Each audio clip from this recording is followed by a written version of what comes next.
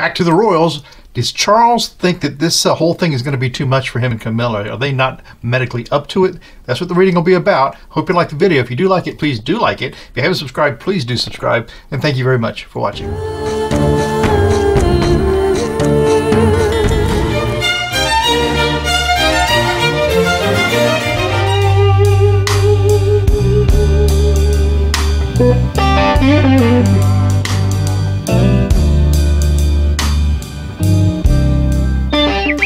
Hi, I'm Mark, and this is my journey through tarot.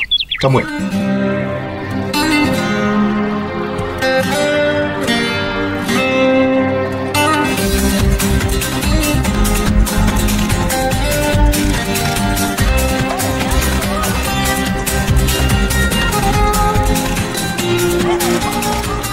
Yeah, viewer question, is does Charles in his brains think, yeah, this is a little too much for me? We'll see what the cards say. Okay, so this is fun. So Booperpot Pie asks, does Charles think that the king and queen consort duties are going to be too taxing for the two of them? So here we go. You would think it has to be in his mind, wouldn't you? So is Charles concerned? Does he have it in his head that these king and queen consort duties are just going to be too taxing for the two of them? Interesting question, and interesting name of the viewer, Booperpot Pie. So, does Charles feel like this is going to be too much for the two of them? They're too old. Is he eyeing the option of a regency later on in his reign, perhaps? Does Charles feel like this might be too much for him? Let's get this little moment of meditation under our belt.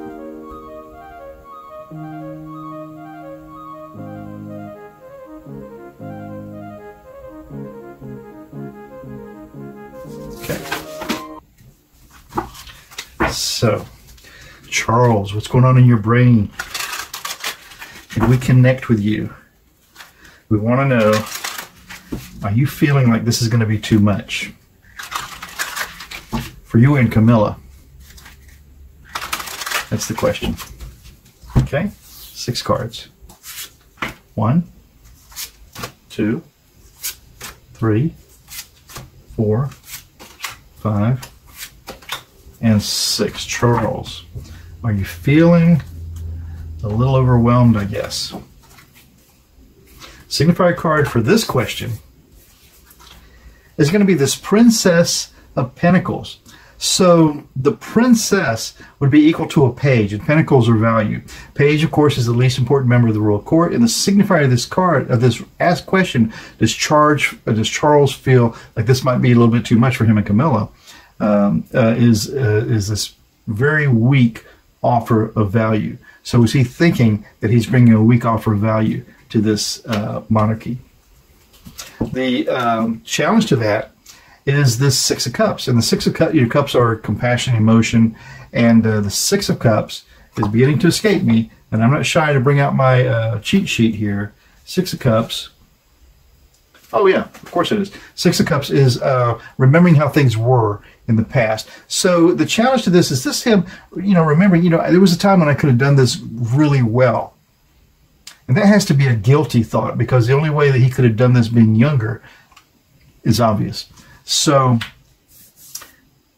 does Charles feel like this is going to be too much for him and Camilla?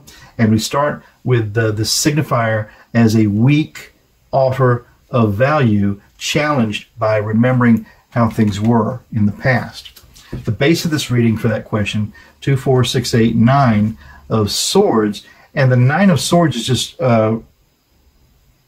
really being embattled.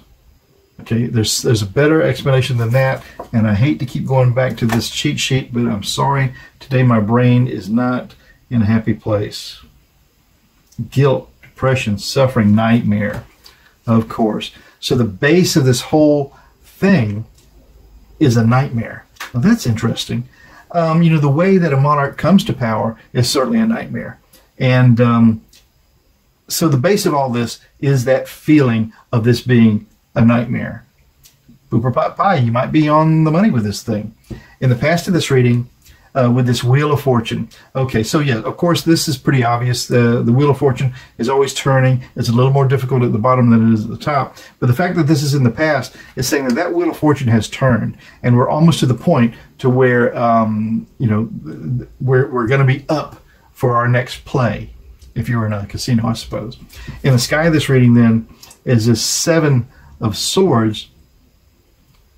Swords being truth, justice, rules, and law. And the Seven of Swords is telling us that I have forgotten everything I know about the tarot. That's what the Seven of Swords is telling us. And the Seven of Swords is, oh yeah, theft and betrayal. So the Seven of Swords is theft and betrayal.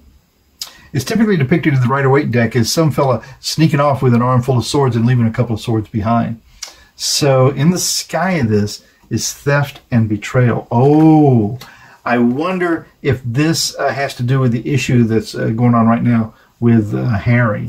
That's interesting because he will be coming into his reign under the cloud of all of that. We'll just put a pin in that, and maybe that'll be what we're thinking about. Then the likely outcome for this, as to whether as to whether George thinks it's not George, as to whether Charles feels like this might be too much for him, is this final outcome: 2, 4, 6, 8, 10 of coins is happy family. That's beautiful, because this tells me that the value of the family of the monarch is what's going to sustain him throughout this. So I like that a lot. I'm going to recap this part quickly before I go on to the next, just because I'm having some brain fog today. So the signifier of this question will, does George feel like it's going to be too much for him and Camilla? Will we come out with this Princess of Pentacles? If we're going right into George, why do I keep saying George? Does Charles feel like this is going to be too much for him and Camilla? Charles comes out as this Page of Pentacles, very little value, okay? That could be how he feels, a little insufficient. And then it's challenged by this Six of Cups, which is remembering how things were, how this would have been better a little bit earlier, but then that's a guilty thought, isn't it? And then the base of this, with this Nine of Swords, is 5, 6, 7, 8, 9. It's just that, it's a nightmare, okay? It's a difficult situation. This is going to be the very hardest time that he could become king. The past of this is that Wheel of Fortune, and in fact, this just happens to be how this played out for him. And in the sky of this, with this 5, 6, 7 of Swords, is that abuse of, not abuse of power, but that betrayal. So maybe he feels that it just brings you right back to the Harry betrayal. That on top of everything just makes it a little bit more difficult. And then the final outcome of this, though, is happy family with this Ten of Pentacles, everything working out. Ten of Pentacles actually speaks to generational value. So he's got the generational value behind him, and he has William in the wings ready to pick up the baton when and if it's necessary. It will be necessary, but could it be necessary a little bit sooner? Okay, so let's go for the last 4 cards about Charles. Does he think it's too much for him and Camilla? The very self of that question, then, is this Ace of Swords. Truth, justice, rules, law. And I'm taking this a couple different ways. I'm taking it because this is a big yes card. And yes, I would say he does have some trepidation about this. But truth, justice, rules, laws, those will be the shining values that will bring him through it. The environment that's in is the Empress, of course. He's in the environment of the amazing job that his mother has done her entire life. Okay, under some amazing circumstances in which she came into the monarchy, being the sovereign. Truth, justice, rules, law in the environment of what his mother has left, the Empress. Now, the hopes and the fears for this is right here in this 5 of Pentacles, and that's the fears, I think, being left out in the cold. And the final outcome for this, as to whether Charles feels,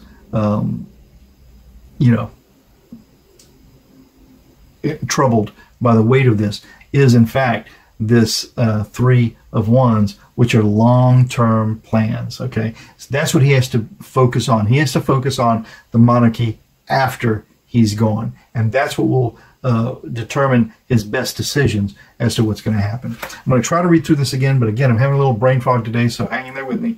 The signifier of the whole thing, very weak offer of value with this Princess of Pentacles, and challenged by the Six of Cups, remembering how things were, underpinned by the nightmare of the difficulty of he's about to embark on. And in the past with this Wheel of Fortune, it's just that this happens to be the time that he is supposed to be in that seat, and you can't, the Wheel of Fortune is in the past, you can't change that. That's happened. As far as when this will happen for him.